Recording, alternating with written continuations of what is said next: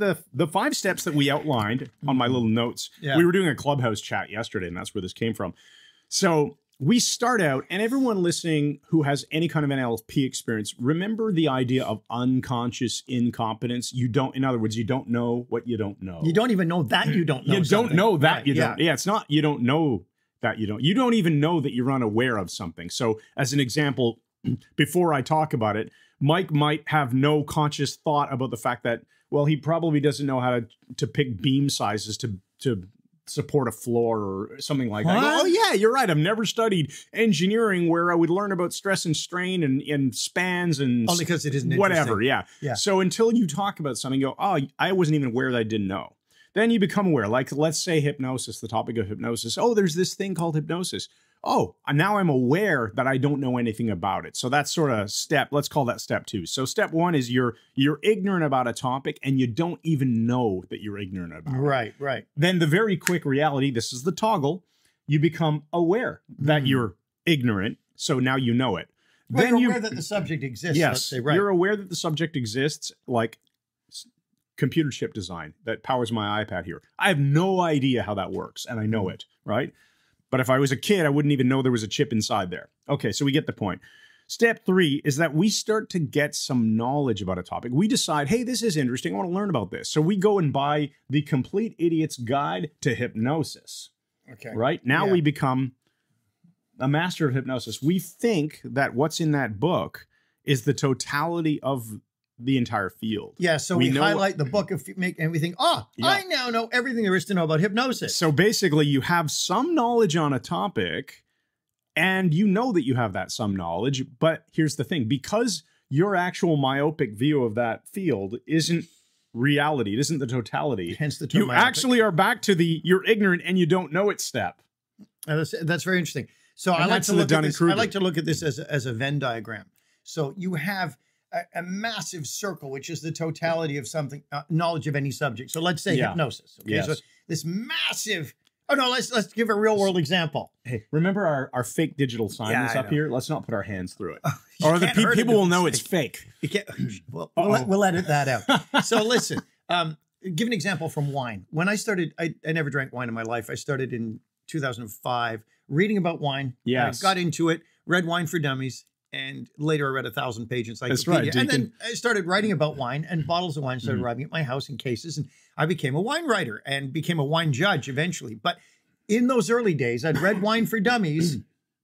Yeah. I thought you were vomiting on this. No. I read Wine for Dummies, and suddenly the Dunning Kruger effect kicked in because I knew this much about wine, but I didn't know the topic of wine was this big. This was all I saw of it. Yeah. So I thought that was all of it. So I thought, I'm an expert. Actually, I was a dick. Because it was. What do you mean now, was? What do you mean now? The Dunning-Kruger effect still is real dickishness because people begin to pontificate on a subject when they're still at this phase. Now, when you continue learning about the topic, then you recognize, oh, shoot. Okay, I've learned a lot, but there's still all this. I guess I'm not an expert. I must be an imposter. That's when the imposter syndrome kicks in. Ah, that makes sense. Hey, do you have mice in your house? Do you have mice in your head? I'm only asking because the hat looks like it has little chew marks. It has little chew marks on because it's about 25 years old. I refuse to throw it out. It's just like chew pattern interrupt. There you go. It's a cat knitting on it. I know. I knew it was your mice cat. In your house. So there you go. There's your Dunning-Kruger. So think about, this is an interesting thing to consider. Where are you experiencing Dunning-Kruger that you think you know so much and maybe you really don't? Like I could probably be guilty of that with respect to podcast studio setup. I don't know. What do I really know about all this? You're more I'm pretty good, but I know there's this totality. You're more imposter syndrome guy with that. You know a lot about it, way more than I do, as is maybe by the fact that he yells at me every day when we commit a setup. No, now, back up for a second, Chris. So we got Dunning-Kruger. Yeah. That's when people think they know it all, but they don't know how vast the field is. And then what That's happens? When they're dicks. Then they stop being dicks and they get imposter syndrome, become really humble and think, I don't know enough about this to be called an expert. Right. But then as they press on, they go on to full true mastery. So we're going to catch up where we are on our list. So we've got the I'm ignorant and I don't even know that I'm ignorant. Then we immediately get to I'm ignorant about it, but I know it. Yeah. Then we get some knowledge, but we think we know the totality of the... I'm ignorant, but and we now we have the Dunning-Kruger effect, which is similar. Then we start building knowledge. We're actually pretty darn good at something, But we know that the field is so vast that there's still so much to learn. So we have this imposter syndrome, which can lead to a lack of confidence. Right. You'll feel there, and we'll get into this in a moment. Let's talk about the parts conflict that goes on there. All right, we'll get there. And eventually, of course, you get to the point where I still know there's more to learn. I still know that I know a lot. I'm confident with the idea that I am essentially an expert on a topic. I can talk about it. I can perform with confidence.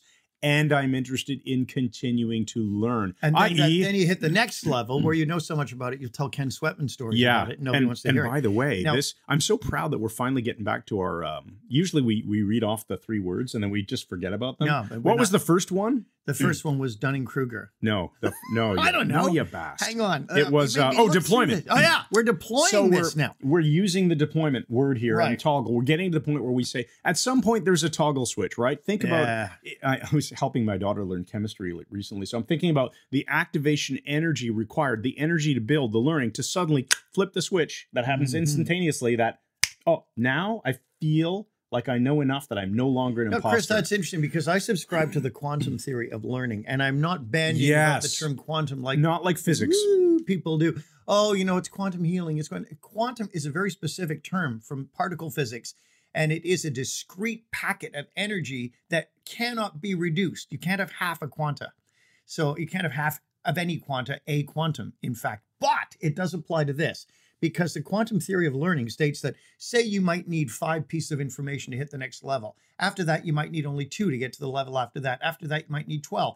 But until you get that missing piece, you don't know any more than you thought you did. Yeah. And you get that missing piece and suddenly it jumps like Jack the Jumper and you're there. Yeah.